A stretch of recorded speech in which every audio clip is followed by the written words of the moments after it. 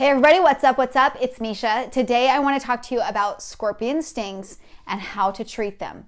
You know, if you call 911 and poison control and you determine that this scorpion sting does not need to be treated at the hospital, you don't need anti-venom, they'll tell you stay home and put ice on it.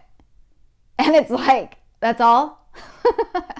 So I have a treatment for you guys that will seriously help you out. Stay tuned. I'll tell you all about it.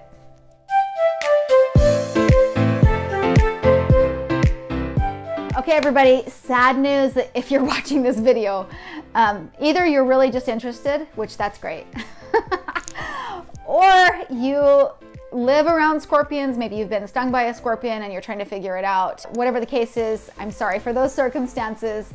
I experienced a lot of unnerving circumstances too when I moved into this house. We had a smidge of a warning that there were scorpions around, but we kind of didn't really know the gravity of what we were dealing with. When we moved in, we found like 3 live ones in our living space within like 24 hours, and that was scary. So we kind of learned that a black light will light up scorpions at night, and you can check your bed to see if your bed is safe or your kids' rooms and that kind of a thing. And you can take it outside and see what the traffic is like outside. The first night we had our black light, we had lived here for about a week, and we went outside with our black light, and I seriously felt like my skin was crawling off of my body. It was so gross. We found 26 scorpions. Super, super creepy, scary, yucky. It was just so sad. We got on it. We called and had a bug treatment guy come. I can go outside now and black light and only find like 1, maybe every night, maybe. Obviously, listen, scorpions can live for a year with no food and water. That's gross, you guys. That's so disgusting. Maybe even longer. Those buggers, we found one in Arizona, and my husband put it underwater for 2 weeks, and he thought it was completely dead. He dumped the water out, and the scorpion started moving around. Ugh, so gross. Today, I wanted to share with you something that I did when my son was stung. That seriously like saved the day. So I'm gonna show you what I did. The day he got stung, we were outside and we were playing on the trampoline, water everywhere. We had friends over. We were having food and a picnic kind of a thing. It was just a fun summer day. He was on the grass. There was a bucket that I had brought over that had been underneath a tree, and it had some leaves in the bottom of it, and I just rinsed that out. I think that's where the scorpion came from. He was over by my nephew that was like splashing around in the water, and he started just screaming, like blood-curdling scream. And I ran over to him, picked him up, and he was screaming that he'd been stung by a scorpion. And that was super like fight or flight mode, super scary. I scooped him up, brought him into the kitchen, laid him out on the countertop, and these are the steps that I took. I first went to the fridge. And in the fridge, I have a product called Stings and Bites by Dr. Christopher's. It lasts a long time. We've had this for a long time. The outside has even worn away a little bit. After you open it, you keep it in the fridge. So I grabbed that out because it's ready to go, and I put it on him. Then I gave him the proper dose of Benadryl and ibuprofen. And then I took the time to mix up this diatomaceous earth, okay? And this stuff is awesome. You can use it for all kinds of things. It's sort of a powdery substance, okay? I'll link below the places where you guys can grab these. If you want, you can also find them at the health food store, that kind of a thing. And I mixed it up. I poured some into a bowl. I added some water, and I mixed it up into a paste.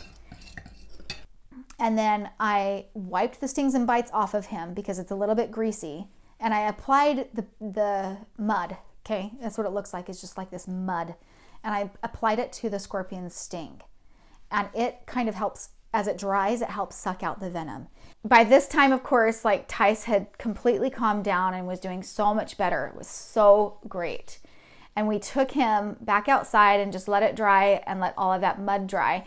And as it dried, I let it just flake off. Then I put another layer of Stings and Bites on it. And you guys, promise you, within like 30 minutes to 45 minutes, he was playing. He was just jumping on the tramp with the kids again, and he really was doing pretty okay. So, and by the next day, usually scorpion stings can just make your whole leg numb, or wherever you get them, it just makes that whole area numb for a few days to a week.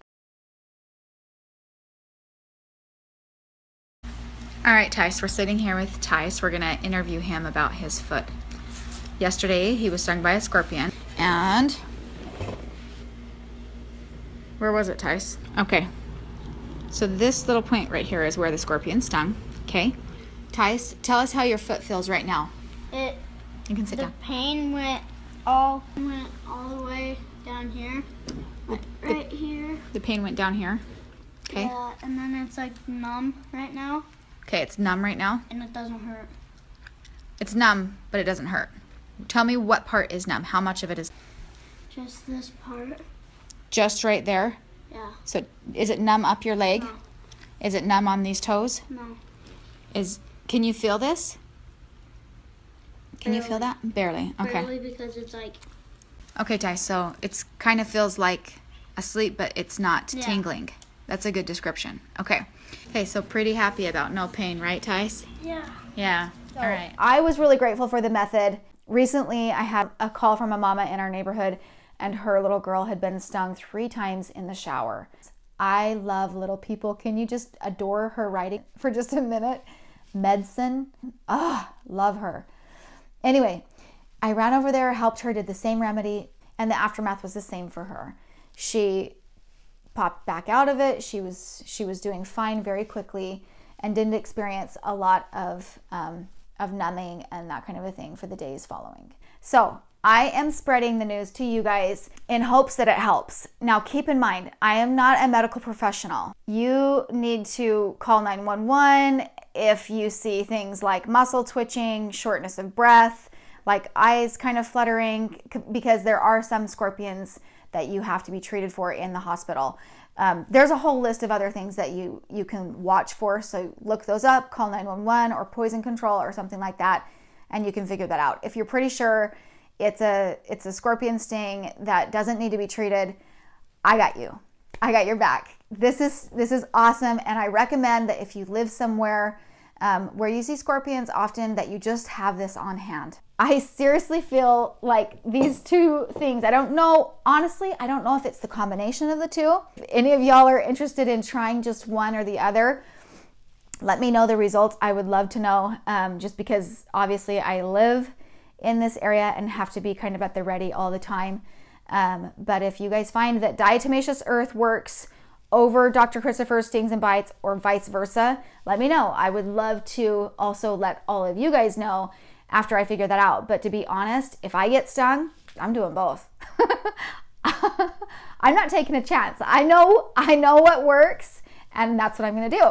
So anyway, good luck to all of you. Let me know your scorpion experiences. Please let me know if you have something else that you think works fantastic, or if you try this and it works for you. If you try one or the other, I would love to know.